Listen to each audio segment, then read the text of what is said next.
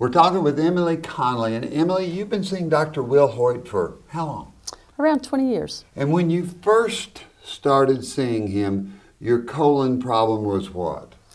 Pain, constipation, bloating of the abdomen, and soreness. And when he did the colonoscopy, what did he find?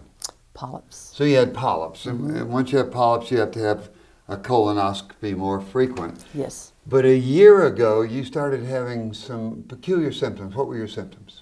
I had severe stomach pain. I'd even have to bend over, catch my breath. Nausea. It was just relentless. How frequent was it? Every day. Did it occur at a special time? After knee surgery. After knee surgery.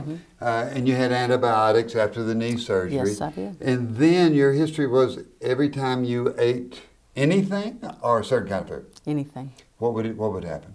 I'd either have vomiting or diarrhea and just more cramping. You went in to see Dr. Will Hoyt. What did he say? What did he do? He said, well, let's run this routine colonoscopy, which he did. And after it was over, he said, great, no polyps. And that all the tests, the tissues that he had taken, he said, I'll call you. He called me the very next day. Next day? The very next day.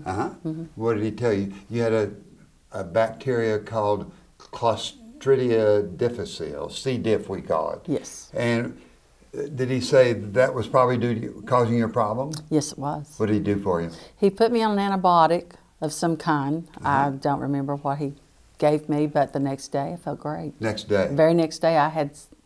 You'd been having problems for a year? Yes. And the next day you felt well, and you stayed well? Yeah, staying well. Amazing story. So it was probably after your knee surgery, routine antibiotics killed the good bacteria and left the bad, and you started having symptoms. Thank you so much for coming to the Dr. Bob Show. It's a great story, and thank you for sharing it with us on the Dr. Bob Show. Thank you.